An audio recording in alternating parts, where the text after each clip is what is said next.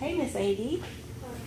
I'm Lori, and I'll be your nurse today. I'm a student at College of Coastal Georgia, and I'll be doing your cardiac assessment today, okay? All right. I have a few questions for you. First of all, can you tell me what the day is? October 4th. Okay. 2006. And how old are you? 19. Okay, good. Can you tell me a few things about you and your habits and stuff? Are you having any chest pains? Mm-hmm. How about shortness of breath?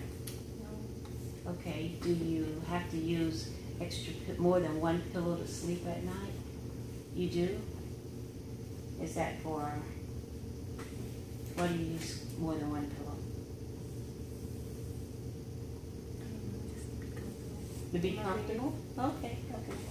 How about, do you have a cough? Okay, okay. Do you tire out easily? Mm-hmm. No? All right, so everything's there. Do you ever notice any ashiness in your skin, like your skin look pale or your nails look blue and pale sometimes? Mm-hmm. No? Okay, how about, are you taking any medications? No, ma'am. Do you ever notice any swelling in your hands or your feet? Mm-hmm. No, never. Okay, good. How about heart disease? Have you ever been treated for heart disease? No, not at all. How about anybody in your family? Do they have heart disease? Mm-hmm. Who is it? Your grandmother. Okay. And we'll get back to further questions about your family. Do you get up at night and use the bathroom, go urinate? Yes. Yes. How often? 2 times. Twice a night. And that's your normal pattern? Mm-hmm. No change recently. Okay. Do you exercise? Tell me about that. Yeah, every now and then, like once in a while. Once in a while? How often is once in a while? Like 2 or 3 times. 2 or 3 times a week? Okay, good, good. Do you smoke? No. Drink alcohol? No. Okay. Have you ever smoked? No. Okay, good. And medications, I asked you that. Did you take any medications? Mm-hmm. No. All right, so we'll go back to your family history.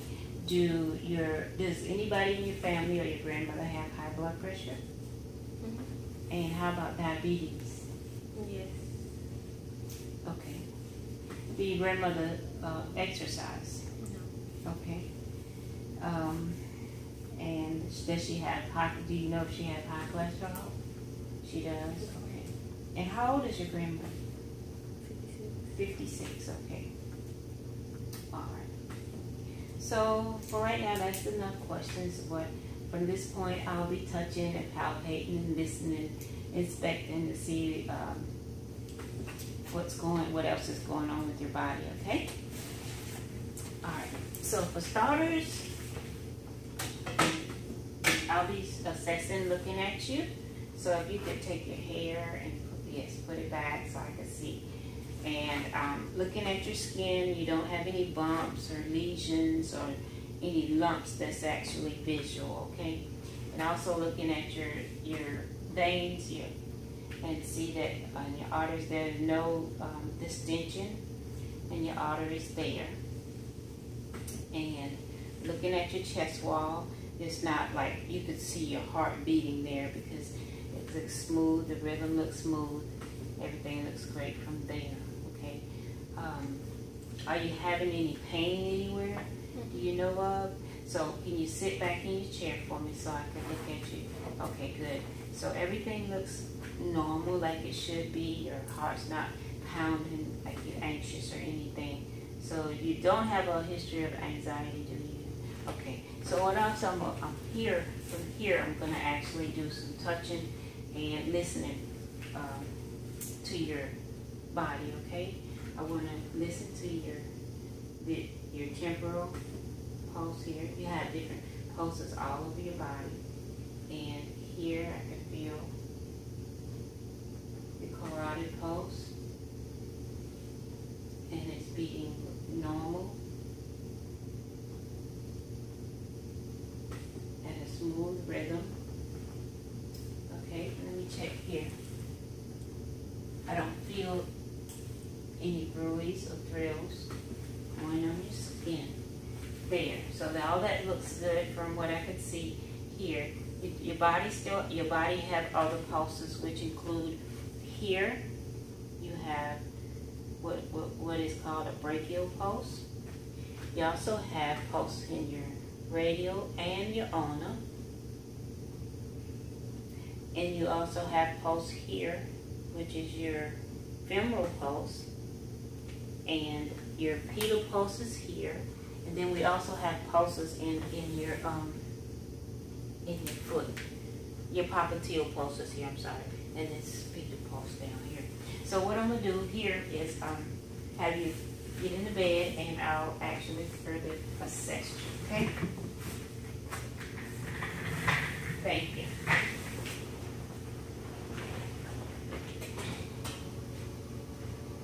Alright, so right now I'm laying flat and I can see your external jugular vein there.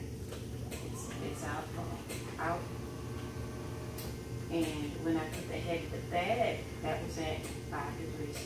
When I put the head of the bed up, still see it up until now. It went away at 20 degrees. I don't see it there. Listen, that vein there, I see that. External and the internal vein there. And I see that at 20 degrees.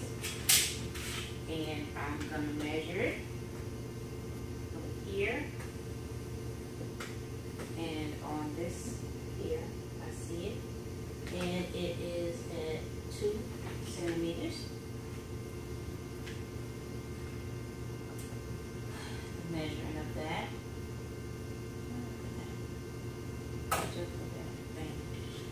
Okay. So here I am going to palpate your carotid, the left and the right. Here's your carotid pulse. Okay. The rhythm is smooth and it's moderate, like it should be.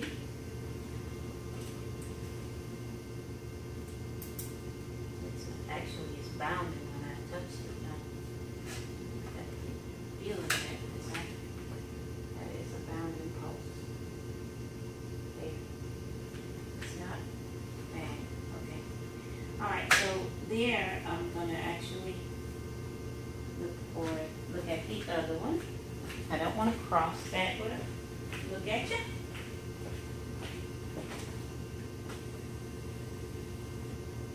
The rhythm's smooth, steady, no irregular rhythm. It's bound, it's moderate. That's not bound. That's good. Okay. Alright, good. So what I have here is those pulses feel good, and I've already checked you. I didn't feel any bruise or thrills there. And I'm going to actually look at your heart and feel for the different areas of your heart and talk about the S1 and S2 nodes.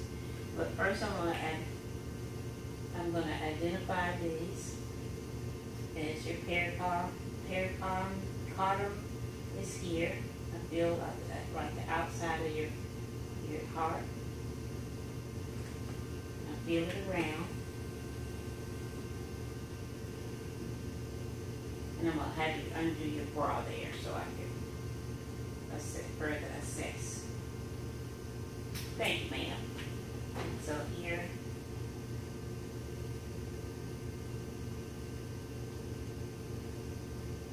feeling that heart area. Okay, and keep in mind that your heart sits in your body upside down.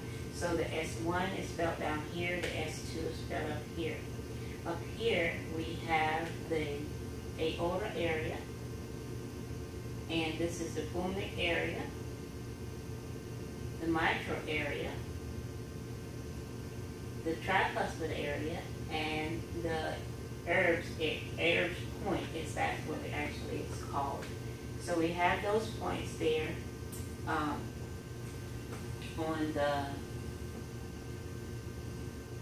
the aortic area, I can feel a heartbeat there, and I'm going to listen to it.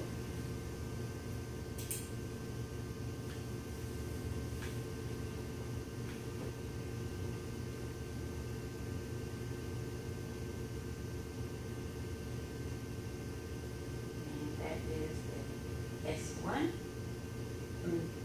S2. That is the S2. And I am going to check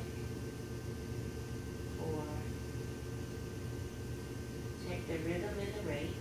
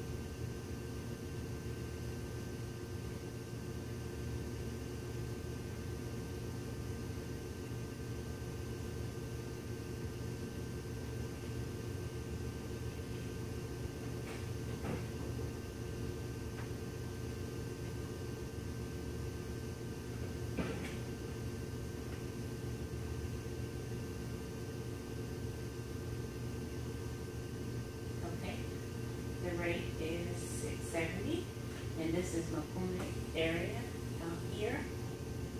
Again, I hear the S2, and the rhythm is regular and steady. This is your mitral area. This is where your S1 is located. And it's louder.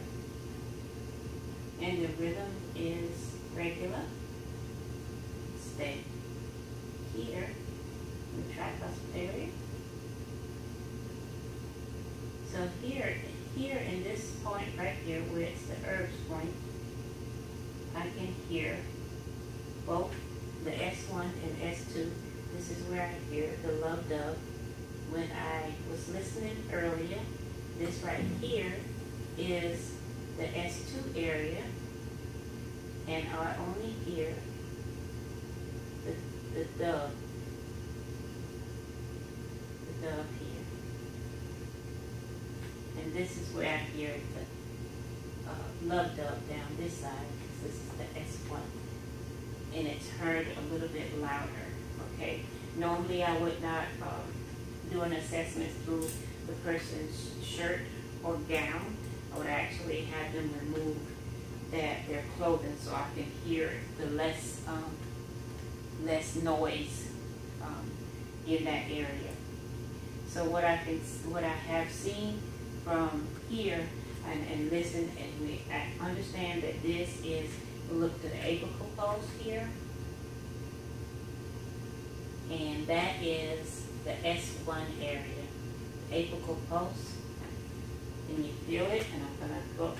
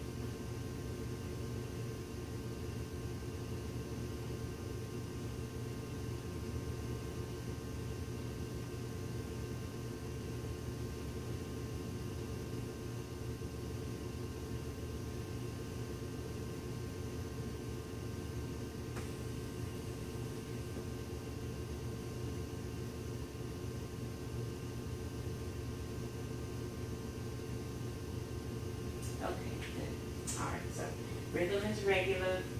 It's I don't feel any irregular beats there.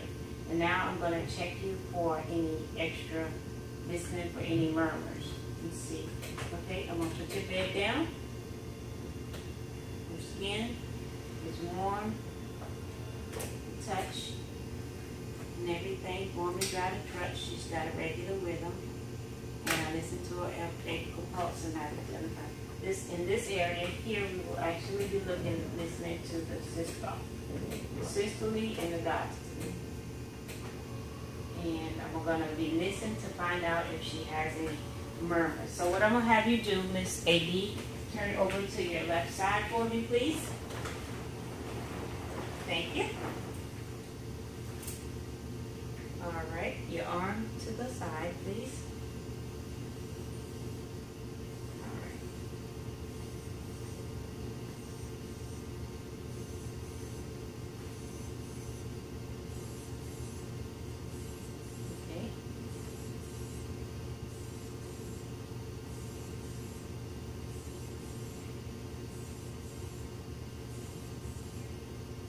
I don't hear any extra beats. No murmurs.